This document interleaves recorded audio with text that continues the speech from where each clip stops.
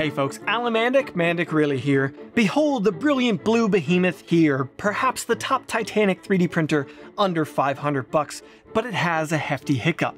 Let's keenly critique and compare the Elegoo Neptune 3 Max.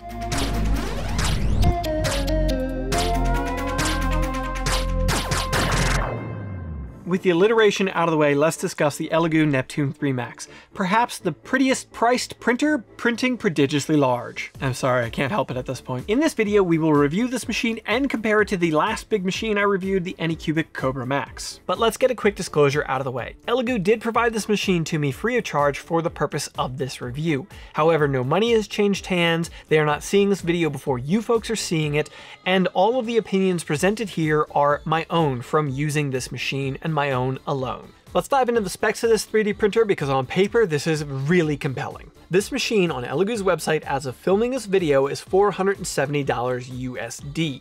That's less than half the price of similarly sized machines that have come out after this, and approximately $100 less than the Anycubic Kobra Max I previously reviewed. Of course, the headline feature of the Max is the build volume. The Z-axis is rated at 500mm high, the X and the Y are rated at 420mm, though I think that's for the memes. I say that because in my measurement, the bed measures 430mm by 430mm. I know a lot of companies underrate the size of their machines, but 420 by 420 feels like a choice. On the tool head of this machine, we have a Cylon-looking shroud. Inside of that shroud are dual 4010 part cooling fans on either side of the direct drive extruder that uses a pancake stepper motor with dual gear drive that feeds into a stubby little heatsink and then on into a Mark 8 style heater block. I don't know that Elegoo has any particular name for this, but Creality would call it the Sprite because it's identical to a Sprite as far as I can see. A quick note, that hot end is Teflon lined, so you will be limited on your max temperature that you could reliably print at. Somewhere around 230, 235 C is what I would recommend at the most. At the back corner of the tool head is a pretty cheapy proximity sensor used for auto bed leveling. The X and Y axes both have quick, easy belt adjustments on the ends of them. Speaking of that Y axis belt, since this is such a large bed slinger, it is running a 9mm belt with a single NEMA 17 motor driving it. This also has 6 V-slot roller wheels riding on fairly widely spaced extrusions for the Y-axis. On top of the auto leveling, it also has manual leveling with 6 leveling points. 4 corners and 2 in the middle of the bed with springs and adjuster wheels. And one of the things I was happiest to see with this machine, it comes with a spring steel PEI coated sheet, textured on one side and smooth on the other. Underneath this machine is one big panel with a whole bunch of screws holding it on that allows you access to the electronics box. This is pretty thoroughly enclosed, so you're not getting filament dropping through the machine or into the electronics box. Inside of there, we have a 500 watt 24 volt power supply. In the corner of the vastness of space that is this box, you will find the main board that runs this machine. That is an Elegoo version of a Robin Nano board that has an ARM 32-bit processor on it, quiet stepper drivers, and if you look closely, you may notice that it only has a single Z-axis stepper driver. When we come back around to the top side of the machine, on the back of the Z-axis, we will find dual Z motors. So those are driven off of one stepper motor, so they are synchronized and cannot operate independent of each other. There is a belt at the top of the Z-axis to keep them aligned with one another, but I would have preferred to see separate stepper drivers. To round out our features, there's a top spool holder, a filament runout sensor up there as well, a couple of Z-axis support rods, and even a little drawer in the front of the machine for storing tools and extra parts. And last but most certainly not least, we've got a touchscreen interface magnetically attached to the front corner of the machine, and here's where we'll start talking about running this machine. I'm generally not a fan of touchscreen interfaces on 3D printers. This isn't for any silly Luddite reasons, it's usually because the menu systems just aren't very deep on them. These companies usually have to make their own operating system for the touchscreen, and many of them cut corners and leave out menu options that would be available on your standard click wheel like an Ender 3 would have. Elegoo did a pretty good job here. This menu system has some depth to it. I can adjust things like E-steps or acceleration, max speeds on the screen. I can run an auto level. I can control the Z offset pretty easily through this menu system. And it also is only magnetically attached, so I can remove it and hold it. So if I'm looking at this machine from a side angle, it's not fitting on a table, I can move it around and view it better. It's not the most responsive touchscreen on the face of the earth, but it does its job perfectly well, and I don't hate it. Now before we get to the pros, the cons, and compare this machine to the Anycubic Kobra Max, let's take a look at some of the prints I got off of this thing. I printed some cosplay armor. There's still supports inside of that helmet. Some practical objects, big flexy stuff. Heck, I even printed some flexible materials. Let's start with the cosplay. Inevitably, whenever I talk about bigger machines, I get a flood of questions about cosplay stuff. This is the way. These files were provided to me by Nico Industries. First up, we have the Wolverine cowl. And there's a definite issue here. But the problems with this print are slicer and support setting related. They're not related to the printer itself. This was printed in Polymaker Matte Black PLA. And overall, the layer lines, the layer consistency looks really good on this one. But when you kind of look at it at an angle, this might be hard to capture on camera, but there is some VFA. Mind you, that's only visible when I look really closely at this. And aside from the obvious issues with the print settings, this turned out really good. Aside from the fact, since I never print cosplay stuff, I have no idea how to scale things to actually fit my head. This Wolverine cowl used a 0.4mm nozzle and took over 48 hours to print. Moving to the Mandalorian helmet, I started using a 0.8mm nozzle here, and things changed big time. I've grown pretty impatient. I have a bunch of fast printers, and when it comes to my bigger printers, I like to run large nozzles to get prints done as quickly as I can. This is using a 0.4mm layer height, and the layer consistency, lines, they all look pretty darn good. You can definitely see some serious stepping when it comes to the details, but I figure that folks printing cosplay stuff are very likely to post-process and finish their prints. So I didn't see much of an issue here, because this one printed in 27 hours, which was a day of time savings versus the smaller Wolverine helmet. It's not only larger than the Wolverine cowl, but it also took more material at 1.4 kilograms. Of course, I still have support stuck to it because it wasn't really dialed in that well, but I don't really intend to wear it. Mentioning how much filament that helmet used reminds me to stop and thank my patrons on Patreon. It is thanks to you folks and your direct support of this channel that content like this is at all possible. All of these spools of filament in front of me are the spools that I finished off on the Neptune 3 Max for this review. I don't have a filament sponsor, so this has to come from somewhere. So thank you from the bottom of my heart to all of my patrons who helped to make this possible. And if you're not already a patron, please consider checking it out at the link in the description. But I printed more than just cosplay stuff on this machine, such as these practical parts for my server rack. These are air scoops / blanking plates that are going to be installed in the rack to make it so my servers ingest cool air through the door and not stagnant hot air from inside the rack. Having a machine this large allowed me to print things like this for that server rack without having to do it in multiple pieces. I also did a handful of calibration and test prints. A 200% benchy with a 0.4mm layer height that printed in just over 2 hours. The overall quality on that print looks pretty darn good to me, and I don't really have any major critiques of it. And then we have this big old beast here, the 1000% hot end. God, this thing is hefty. Heatsink, heater block, heat brake, screws, even a little collet and retainer clip on the top for a Bowden tube. I really had to dial in the silk filament, don't get me wrong, that took some tuning and learning and time. There's maybe a little bit of Z inconsistency up in the top area where it's getting close to those bolt holes, so layer times were varying a little bit up there. But overall, the quality of it, I'm really happy with. And there's actually 2 pieces of flexible filament on this, so we should probably talk about how the Neptune 3 Max handles flexibles. This black piece that goes in the top and meant for the Bowden tube coupler is 95A Overture TPU, and this was the first flexible I printed on this machine. It just printed well. So then I wanted to try something bigger and more impressive, and that's where this comes in. The silicone sock for this 1000% hot end. This was printed in Ataraxia's flexible PLA. This is 89A shore hardness, and it's quite flexible. It really squishes and has some give to it. This was a real pain to print, but that was not down to the Neptune 3 Max. It was down to the material. It just really wanted to curl off the bed and would not stay stuck. I posted a short about this a little while ago. I finally got one complete print out of it. It's not perfect, but it turned out pretty darn good, and at no point did the machine itself give me any trouble printing this material. The last flexible I printed was this adorable little Coochie Copy from Thin Air 3D. I used NinjaFlex 85A TPU on this, 2 perimeters, 4% gyroid infill, and you can really squeeze this thing down to almost nothing.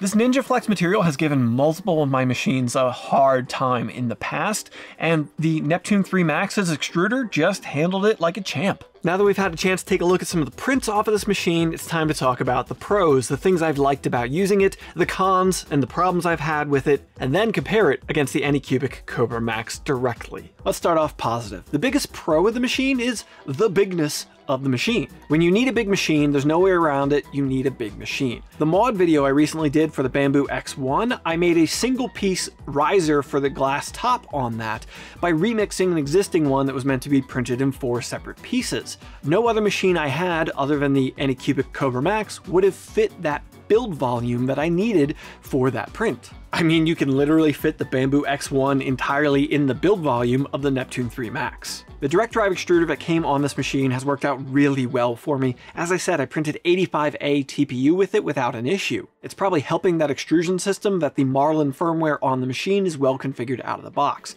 I've got linear advance enabled and it's working perfectly. And a star of the show for me, it has that M600 pause at height command enabled in there, so I can pause at a certain layer height, change out filaments, and then go back to printing with a new filament for color changes. The PEI coated spring steel bedsheet is great, it adheres well, and removal of prints is so easy. When you've got a bed full of a big print, it makes a big difference to just be able to flex the bed and off it comes. And some would argue the biggest thing, the value here. The price of this thing at less than $500, you're getting a lot of machine for that money, and there is an excellent value here. But nothing's perfect. There are always negatives. So let's talk about the cons and the problems I had with the Neptune 3 Max. Various things I listed as pros also have flip side cons to them on this machine. The auto bed level sensor on this thing, I mentioned earlier, it's kind of a cheapy proximity sensor. I truly question how accurate and repeatable that is. I definitely saw some points where the first layer was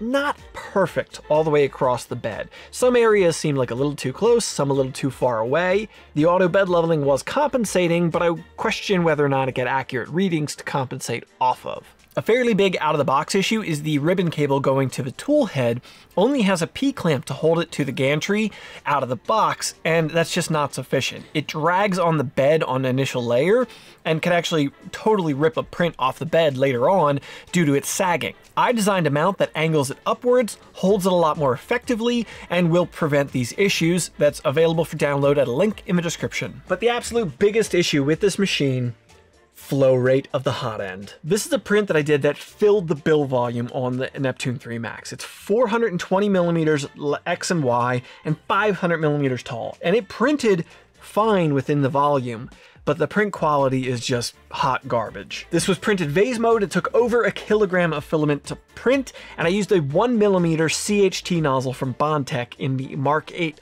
heater block on the machine. I was pushing like 12 millimeters cubed per second flow rate, which seemed lower than I should have been able to push, and I was still under extruding printing this. You can see salmon skin, you can see holes in the extrusion. It just didn't print well, but I wanted to max out the build volume to ensure that the machine wasn't going to have any issues going that high. As I said, on big machines, I like to run big nozzles. I usually run a 0.8mm nozzle on my Ender 5 Plus. I was running a 1 or a 1.2mm nozzle in the Kobra Max. Most of the time on the Neptune 3 Max, I ran a 0.8 CHT nozzle from Bondtech. The reason for that was the CHT nozzle helped to improve the flow rate of the anemic Mark 8 heater block that they include on this machine. Early on, I did some baseline testing on this hot end. I found that I was getting reliably 8 to 9 millimeters cubed per second flow rate with the standard nozzle that came in it. Running a Bondtech CHT 0.8mm nozzle, I was getting more like 14 millimeters cubed per second. A definite improvement, but then you have to think about something like the Anycubic Kobra Max that comes with a volcano heater block on it, and that, without a special nozzle, is pushing closer to 20 millimeters cubed per second. Now, this is not going to be a negative if you are fine with just printing slow and steady. And to get the best quality off this machine, as it's a big bed slinger, you're not going to be pushing a ton of speed, that might make sense for you. Just stick with a 0.4, 0.6mm nozzle, keep your print speed slow, and just pump out big prints. For somebody like me who wants to run a bigger nozzle so I can get through these prints quicker and arguably be stronger with larger extrusions for my larger practical prints, it's just not a good enough hot end. That's seriously my biggest problem with the Neptune 3 Max, and I already mentioned the Anycubic Kobra Max has a superior hot end in it. So is that a better machine? Let's go check it out. Since before I even got the Neptune 3 out of the box, folks have been asking me to compare these two machines together. And I can understand why. Similar build volumes, close in price, and I'd already reviewed the Anycubic Kobra Max, so that just makes sense. I feel like I need to draw attention to my crappy backdrop here so that I cut off anybody picking on it. To me, for me, almost everything about the Neptune 3 Max is superior to the Kobra Max. It's cheaper, it's got a bigger build volume, direct drive extrusion.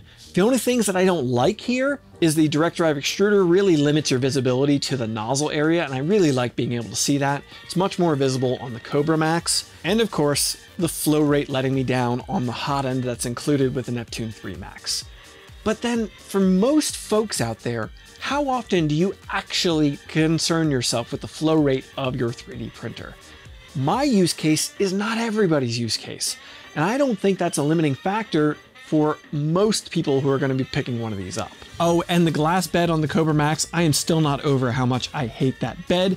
This PEI coated sheet, vastly superior for print removal.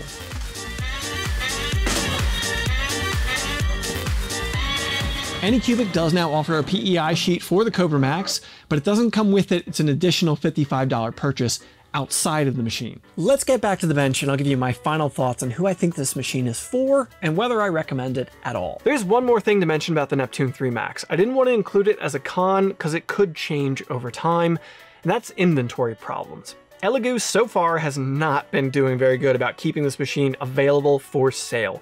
It goes up for sale and sells out really quickly. Whenever it's been coming in stock, I've been blasting it out on social media, on my Twitter, Instagram, TikTok, letting folks know when it's available so they can scoop it up if they want to. So maybe follow along on those platforms to see when that happens. Before the Neptune 3 Max launched, I was going to upgrade the Kobra Max with direct drive and a PEI bed and various things I wanted to see that machine have. And then Elegoo dropped this machine into my lap and hey, it's everything that I was going to do to the Kobra Max minus the flow rate on the hot end. For my needs and wants, I'm going to see about upgrading the hot end and changing some things around to get it exactly what I want, but I like tinkering. You don't have to do that to get really solid prints out of that machine out of the box. Whether or not the Elegoo is for you is hard to say. Do you need the build volume is the #1 question I can ask you. Do you want it or do you need it? Don't get me wrong, I love printing big stuff, but at the end of the day, the majority of stuff that I personally print would fit in the build volume of a Voron 0.2. So do I need a machine like the Neptune 3 Max? No, I want it. I understand that not everybody has a studio space that can fit dozens of printers. Heck, I don't. Half of them are in the basement. So if you have to displace or get rid of multiple machines just to make space for that one big machine you might need once every couple months, does that make sense? Something important to remember about a lot of the positive things I said about this machine here is the 3 Plus and the 3 Pro exist, and they're basically the same machine in smaller form factors. In fact, I had a lot of fun printing the 1000% hot end, but all of the components of this, since it's broken into individual pieces that actually thread and fit together, would have fit on the Neptune 3 Plus. I didn't need the Max to print this. I can't say whether or not this is the right machine for you, but I hope I provided the information you need to make that decision. If you want to pick one of these up, there's an affiliate link in the description down below that doesn't cost you anything more, but it helps to support future content like this. You know what else I can't say? My intro to this video. Check out this outtake. See ya, folks. Hey folks, behold this bodacious blue behemoth, potentially the prime prodigious printer, perfectly priced under 500 bucks, but beware, it bears a bulky bother. Let's rigorously review and compare the colossal Elegoo Neptune 3 Max. That is excellent, but I am never going to be able to say that without reading it off the screen.